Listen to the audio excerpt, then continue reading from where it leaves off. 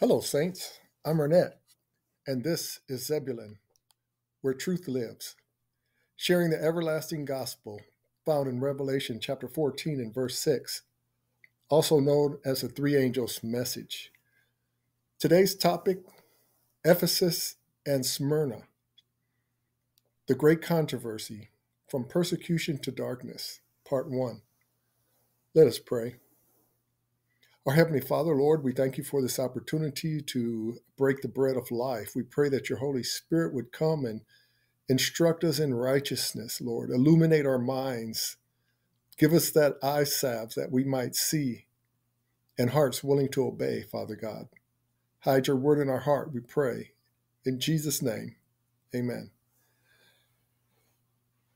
Okay, so today, as we continue through the great controversy, chapter 1, we talked about the destruction of Jerusalem, and now chapter 2 is persecution and darkness. From persecution to darkness. Actually, chapter 1, let's go back and let's take a look at this is the table of contents for the great controversy. You see, chapter 1 was the destruction of Jerusalem. Chapter 2 is persecution in the first centuries. Okay, so that's where our focus is going to be, on the first centuries of the Christian era, from the time of Christ to about 300 AD. That's the time period we're going to cover today. And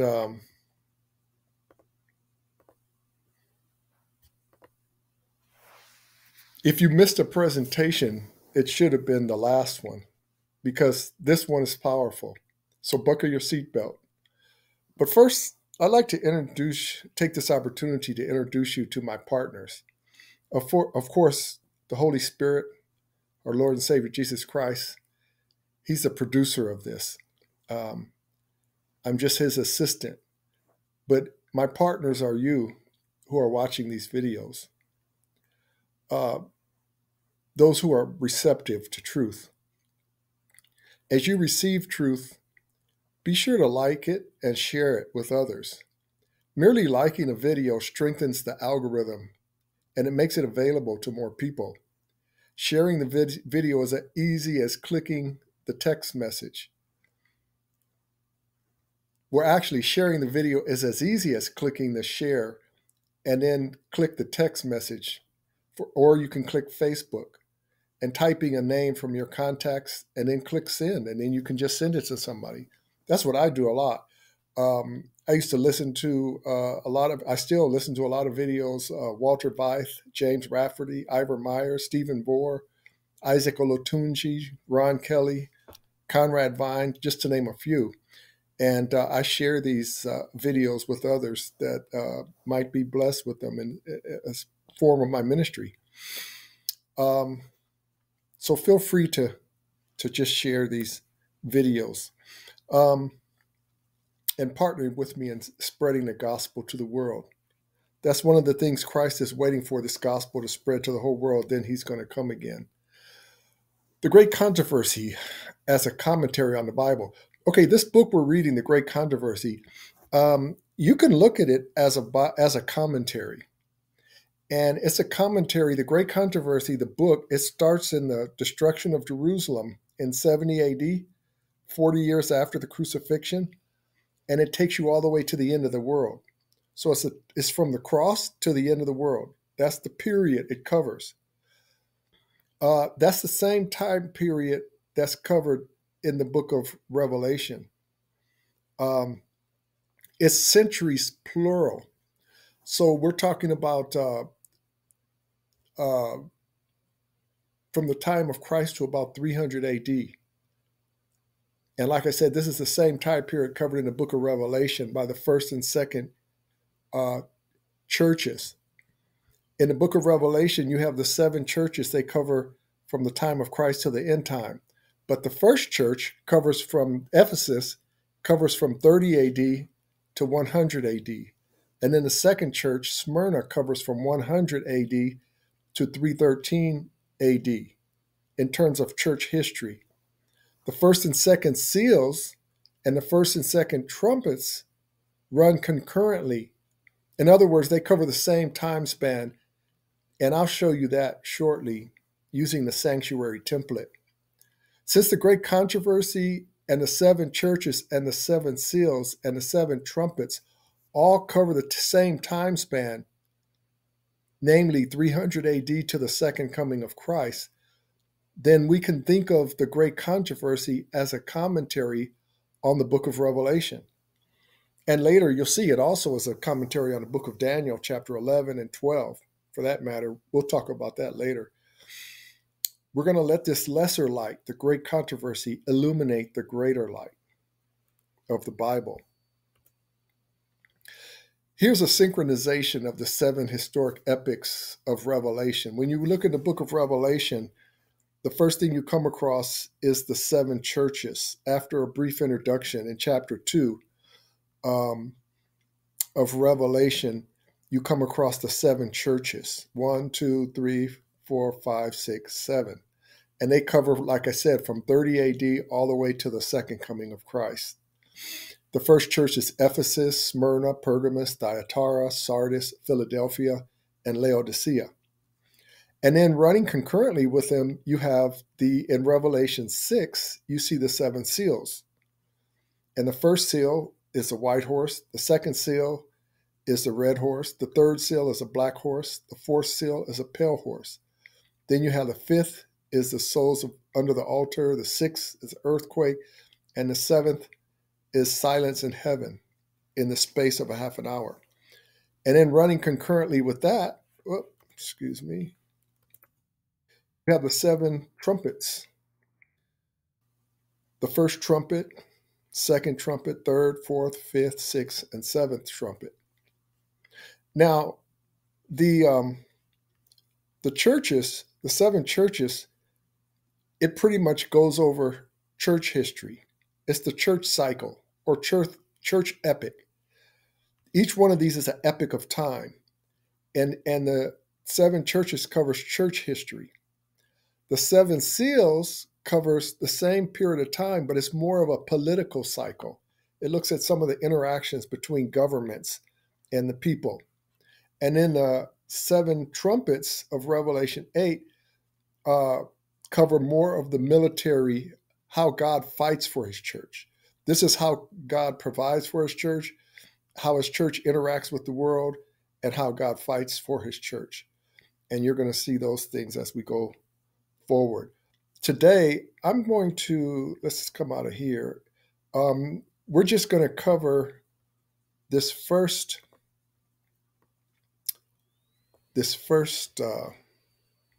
let me change this to white. Okay. We're just going to cover this for the sake of time. Today, we're only going to cover Ephesus and Smyrna. No, I guess I could put that back. Today, we're going to cover Ephesus and Smyrna. And then next time, we'll cover the first and second seal and the first and second trumpet. But I don't want to try to bite off too much at once. And we're already going to cover a lot today. And we'll come back to this chart again. Sanctuary symbolism and historicism. You need to understand about historicism. I'm a historicist.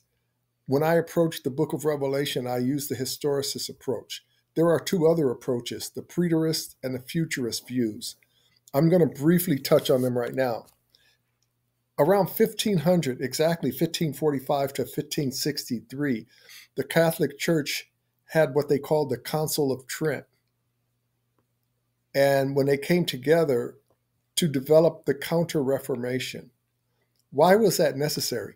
Because during the Reformation, all of the Protestant reformers were identifying the Roman Catholic Church as the beast of Revelation, as the little horn of Daniel, and as the Antichrist, and the man of sin from 2 Thessalonians.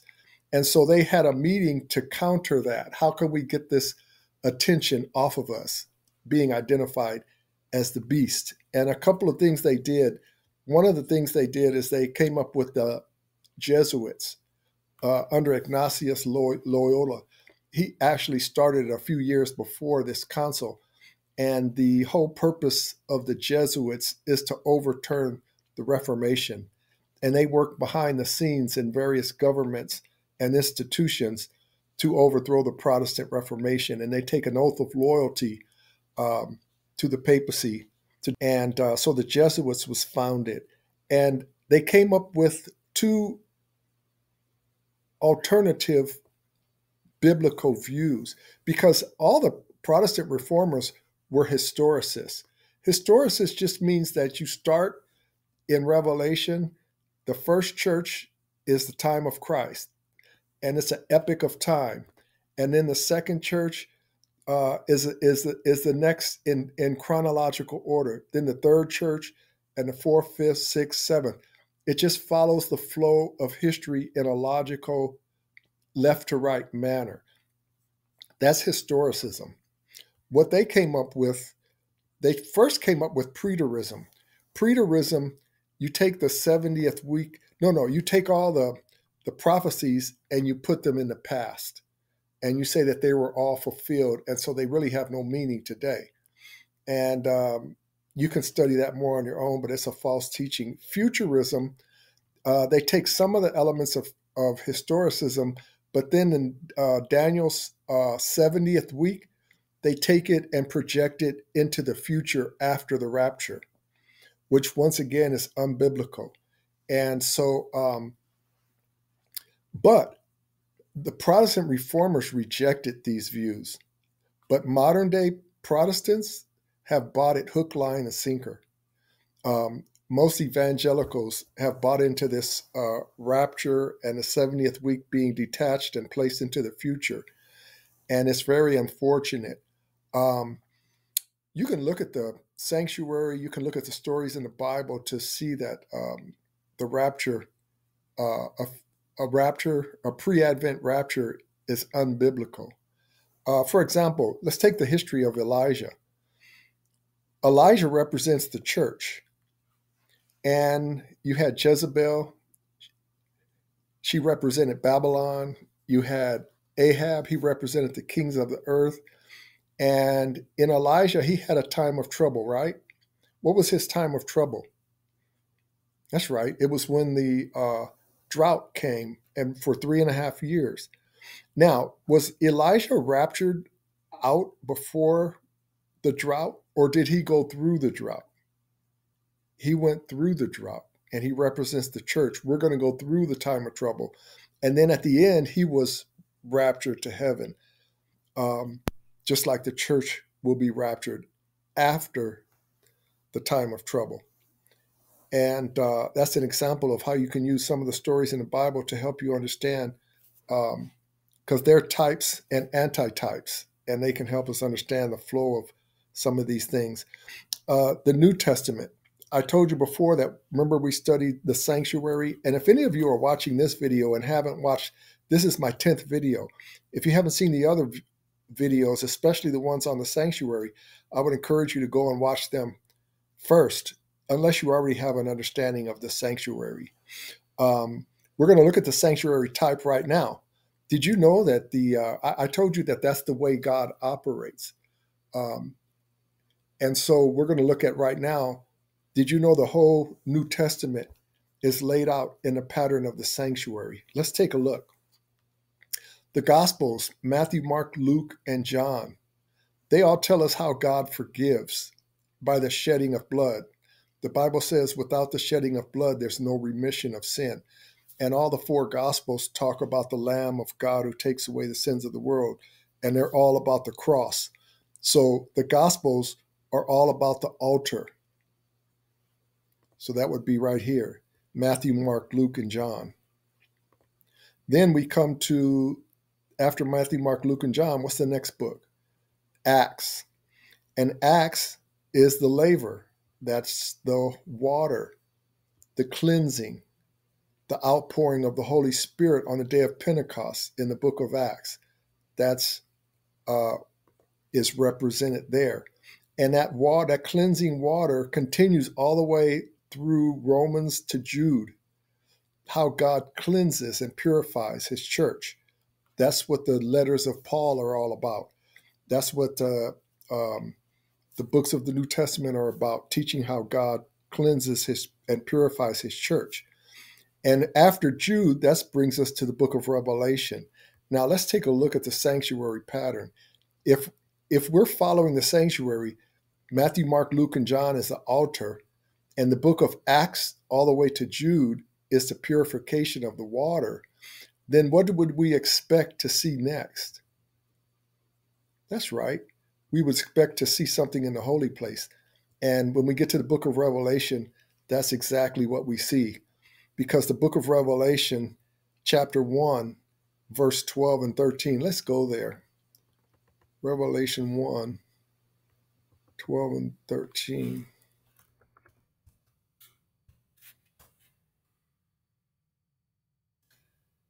And here's John speaking. I turned to see the voice that spake with me, and being turned, I saw 7 golden candlesticks. And in the midst of the candlesticks, one like the Son of Man, clothed with a garment down to the foot, and girt about the paps with a golden girdle. Excuse me. And so you see a few things here. You see Jesus is in the midst of the candlesticks. So he's in the holy place. Okay, he's following the sanctuary pattern.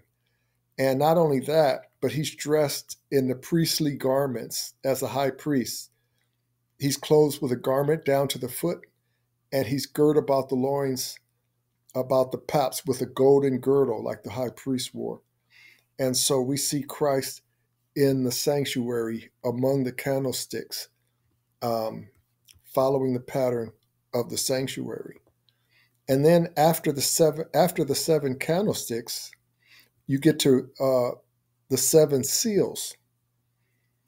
And we're going to turn to Revelation chapter 5 and verse 1 now. The 7 seals come out from the table of showbread.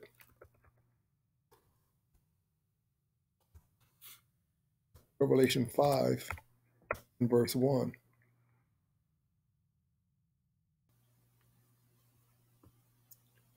Let's go back here.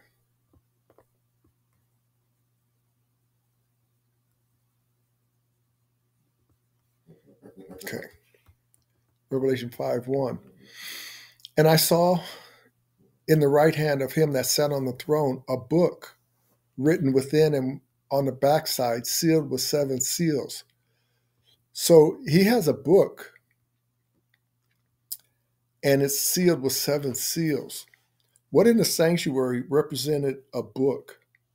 Anybody remember? That's right. The table of showbread. Man shall not live by bread alone, but every word that proceeds from the mouth of God. Those 2 stacks of 6 loaves of bread represented the word of God. And so that's the table of showbread. And they're sealed. This book is sealed with 7 seals. So the table of showbread, it comes from out of the table of showbread. And also,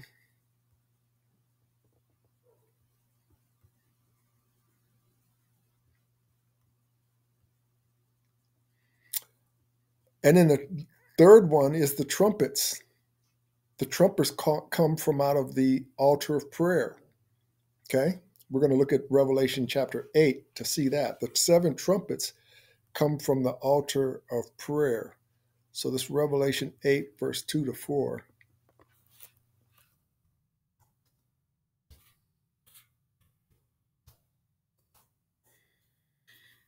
And I saw the 7 angels which stood before God, and to them were given 7 trumpets.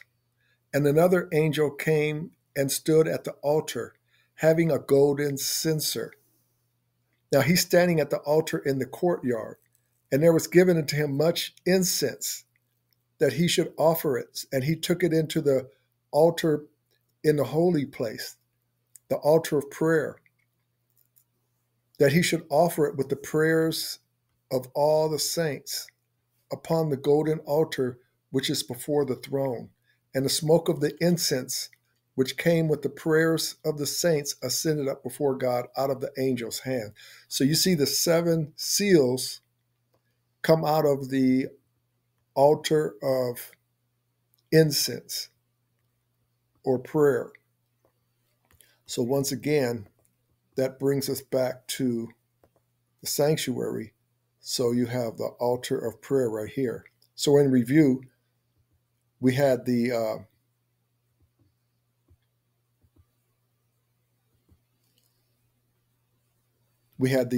seven churches, or the lamps, the seven seals, or table of showbread, and then the seven uh, trumpets come out of the altar of incense. And then what would be next? The most holy place. So let's go and see if that's what's next. Oops.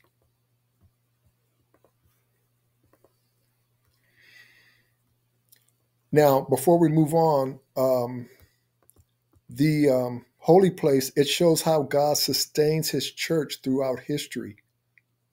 And they run concurrently. The candlesticks, the showbread, and the altar of prayer was a daily sacrifice. And they ran concurrently. And that's why our seven churches, seven seals, and seven trumpets run concurrently. They overlap each other. They repeat and enlarge. They repeat the same time period and give more information. So each time you get a more and more in-depth understanding of that epoch of time. And so the most holy place shows how God eradicates sin and unrepentant sinners.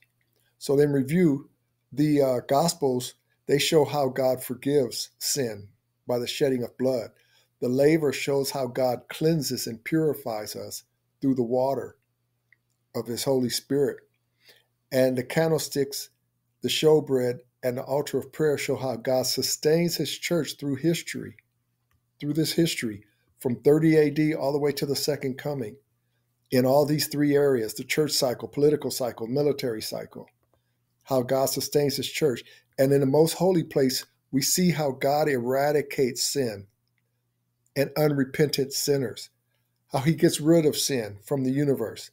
When we confess our sins now, they go to the most holy place, but they're placed in the on the altar and in the holy place until the Day of Atonement, and then they're finally blotted out. So in the Day of Atonement, the sins are blotted out, and you can see that in Revelation 11 and verse 19, where he sees for the first time into the holy place, the most holy place, and that is at the end of the 2300-year prophecy. And we'll talk about that at a future time. The whole book of Revelation is what we call a chiasm. It's like this. And you have the seven churches, seven seals, and seven trumpets leading up to Revelation 11. And after 11, you have the end times, the seven last plagues, the judgments, and the earth made new, the New Jerusalem. So that's the structure of the book of Revelation. So these seven epochs of time take us halfway through the book. This takes us all the way to Revelation 11. And then we begin to go down from there.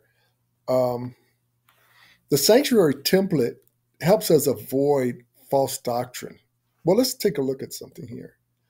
So here you have, I was just talking about the 2300 years. Remember that the 490-year prophecy started at the same time as the 2300-year prophecy, with the commandment, the decree to rebuild Jerusalem given by Artaxerxes in 457 BC. And after the 490 years, there were still 1,810 years left. And if you follow, we know this day-year principle is accurate because Christ was crucified and baptized exactly at the right time. And if you follow it all the way 1810 years into the future, it brings you to the year Stephen was stoned in AD 34. If you add 1,810 years to that, it brings you to the year of 1844. And that's when the sanctuary was cleansed. The great day of atonement, the investigative judgment began. And so that brings us here. So You therefore cannot apply the holy place symbols after 1844 because the holy place events don't happen after the Day of Atonement. They happen before. In other words, we can put timelines on these things. Right here, the baptism of Christ and his ascension into heaven. We know this is right around 30 AD right here. And then the 2300-year prophecy, it ends right here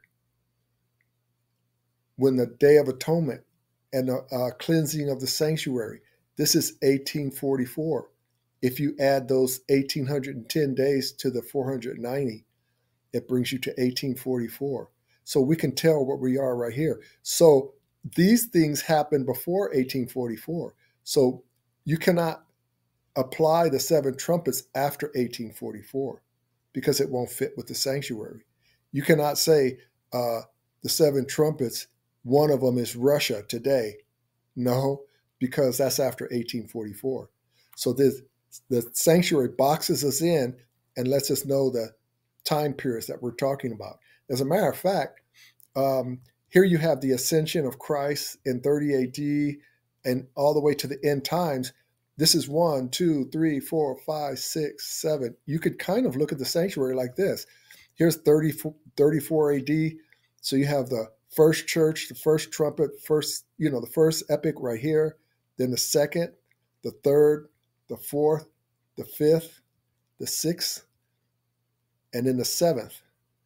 And then you have the cleansing of the sanctuary, 1844. So you can kind of look at it like that as well. You can also look at the feast days and verify that what I'm saying is biblical. Because you had the 7 feast days. The Jews had 7 feast days that they, every year, they covered the whole salvation history from beginning to end. And then the next year, they repeated it over and over. And the first at the altar was represented Passover, the Feast of Unleavened Breads, and the Feast of First Fruits. That was all at the altar. Then the next feast was the day of Pentecost. That was at the laver. And Pentecost is when the Holy Spirit was poured out on the church, because that's the laver. It represents the Holy Spirit. And then after that, you had the Feast of Trumpets, which was a warning about the coming Day of Atonement. The Feast of Trumpets happened on the first day of the 7th month, and they blew the trumpets, and it was a warning to Israel that the Day of Atonement was at hand. It was coming. The Day of Atonement is represented in the most holy place. So these 3 things all represent the blowing of the trumpets from beginning all the way to Revelation 11:19, basically. And in Revelation 11:19, you go into the most holy place for the Day of Atonement. So you can look at the feast days also and follow that pattern. It validates our interpretation. The Old Testament is the foundation, and the book of Revelation is the rooftop. You could think of the Old Testament, the feast days, all the stories in the Old Testament. That's the foundation. And then the Revelation is the rooftop. Now, you have to put the roof on top of the foundation. You cannot put it to the left. You cannot put it to the right. It needs to go above the foundation so your structure is sound. And that's the purpose of the sanctuary and the Old Testament. Now we're going to talk a little bit about repeat and enlarge in the seven epics of church history. Today we're only going to cover Ephesus and Smyrna. Next time we'll cover the white horse, the red horse, and the first and second trumpets. But today we're only going to cover these first 2 books, Ephesus and Smyrna in Revelation chapter 2. So we're going to turn there right now. This covers the church cycle, the church history. So let's go there. Revelation chapter 2. And I'm just going to read it in your hearing. The church of in Ephesus. Unto the angel of the Heavenly Father, as we read your word, we just pray that you would bless it in Jesus' name. Amen. Unto the angel of the church of Ephesus write, These things saith he that holdeth the 7 stars in his right hand, who walketh in the midst of the 7 candlesticks. And he says, I know thy works. Let's stop right there. You see, Jesus, these 7 churches, they were not all perfect. 2 of them, each church, he gave them a commendation and a criticism, a commendation and a rebuke. But 2 of the churches only got a commendation. They didn't get rebuked. So that's good for them. But whether they got a commendation or a rebuke, Jesus was still in the midst of them. The churches that had to be rebuked, he didn't say, well, when you get your act together, I'll put my candlestick in the midst of you. No, he's in the midst of you, even as he's working with you. And he knows our works. Jesus knows all about us, and he still loves us. That's amazing right there. And he said, I know thy labor and thy patience, and how thou canst not bear them which are evil. And thou hast tried them which say they are apostles and are not, and hast found them liars. Now, what do you have to be an apostle? What's an apostle? An apostle is someone who saw Jesus Christ and who was taught directly by Jesus Christ. They lived at the same time as Jesus and were taught by Jesus. The 12 apostles, they're apostles because they were taught by Christ. Even Paul is an apostle because Jesus came on the road to Damascus and taught him. And so this lets you know that this first church of Ephesus is in from 300 to 100 AD. This verifies the time period. Why? Because in order to be an apostle, the oldest apostle was the Apostle John. He wrote the book of Revelation in AD 90, and he was like 90 years old. So the apostles lived in the first century. No apostle lived to be 300 years old. They all lived and died in the first century AD. So this lets you know that we're accurate in putting the book of Ephesus in that time period.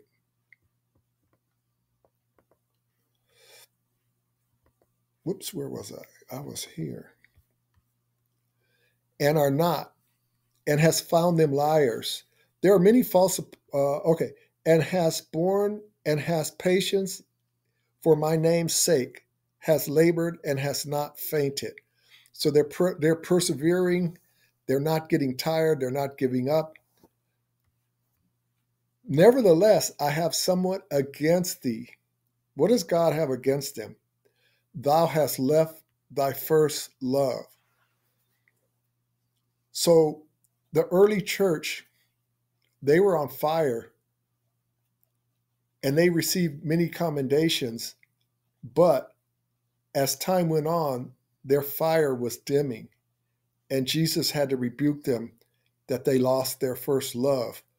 The book of Revelation is a love story. God pursuing his church, God giving his church another chance, God coming in the midst of his church even though they make mistakes, and him working with them. And they only become desolate when they just finally reject him, like Jerusalem did, and he has to leave them desolate. Because, see, God's forgiveness doesn't just go forever and ever. There is a limit. Remember in the book of Matthew, I believe, when Peter asked Jesus, how many times should I forgive my brother? Did Jesus say just keep forgiving him forever? No, he didn't. He said 70 times 7. Many people interpret that to mean forever. It doesn't mean forever. It's a finite number. 70 times 7 is 490. That number should ring a bell with those of you who have been studying with me. And so there's a limit to God's patience. He'll keep on knocking at the door. He'll keep pursuing you. But eventually, if you persist in sin, he's going to leave you and honor your choice. And So the destruction of Jerusalem, they really brought it upon themselves. God wasn't destroying them. He just left them to their own devices, left them to Satan, and Satan did his work on them. And so even when we look back to the Garden of Eden, Adam and Eve, they had a first love with God. They communed with him face to face. And when they sinned, they lost that first love. And, it's played out throughout the centuries. Um, and God is calling us back to that first love. Um,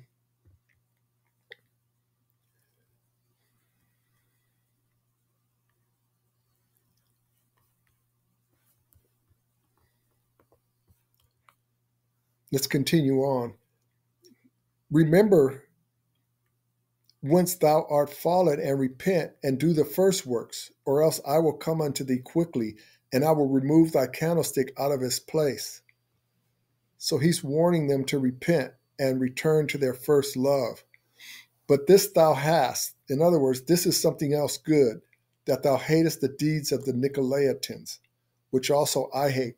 Nicholas was a deacon. Let's turn quickly to Acts chapter 5. Acts 5. See if I can find it. Verse.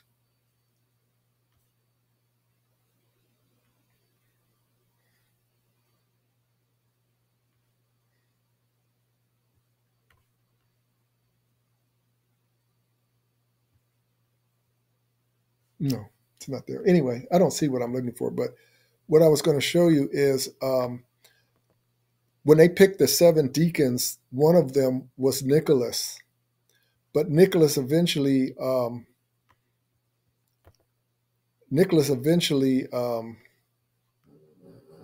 apostatized and began teaching false teachings, and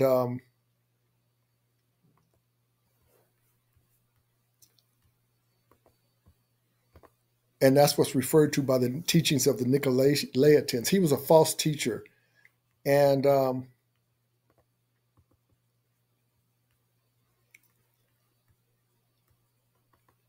God was rebuking him. Let's go back to Revelation 2.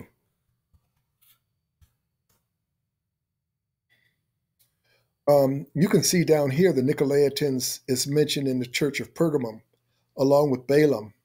But I have a few things against thee, because thou hast them that hold the doctrine of Balaam, who taught Balak to cast a stumbling block before the children of Israel.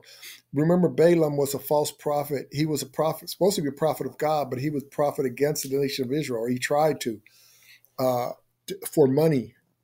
And so Balaam and Nicholas were false teachers. And this is commending Ephesus for rejecting these false teachers. Ephesus, if you notice, they got a very good report. I wouldn't mind having that report for myself. Look what it says.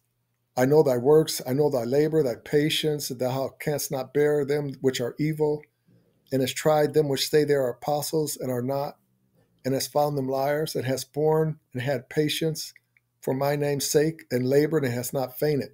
That's a very good report that I wouldn't mind having myself. And then let me just go over here and make sure I didn't miss anything I wanted to talk about. They lost their first love.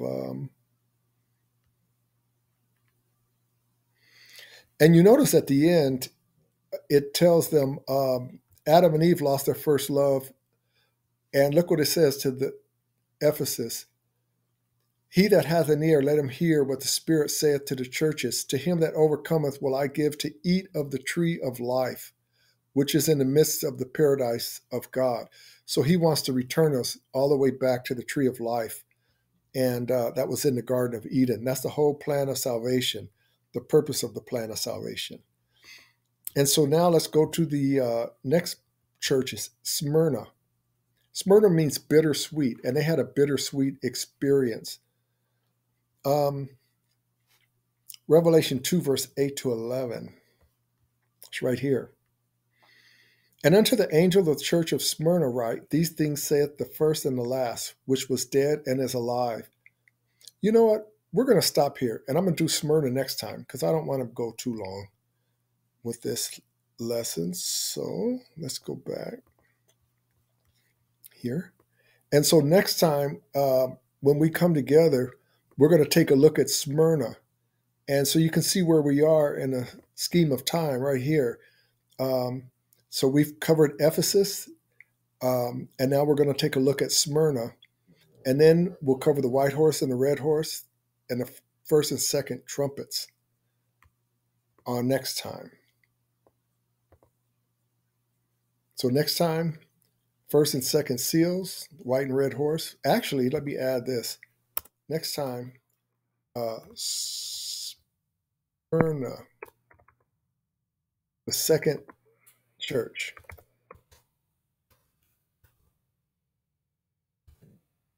And then after that, we'll do the first and second seals and first and second trumpets. Okay? And my prayer is that may we be faithful unto death and receive a crown of life. Heavenly Father, we thank you for this lesson today as we studied about Ephesus, Lord, and about your church in the first century, in the great controversy, the persecution, and the faithfulness of that first church, Lord. And we pray that we can take heed to these messages, Lord, and they can be life-changing for us. Continue to be with us until next time. In Jesus' name, amen.